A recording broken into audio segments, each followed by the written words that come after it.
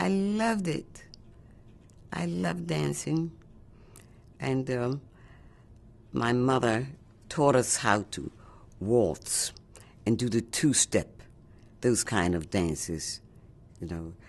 But I had a brother that could really dance, and I was small, and he took me as his partner. And we won a many contests. My parents really didn't know that. They called them block parties. And I think that was the way that they raised a little money. If I could recall, in order to get into the contest, it cost 5 cents to get in the ring and do your Lindy Hop or whatever. And my brother, he could cast me anywhere, and I stayed on my feet. I landed safely.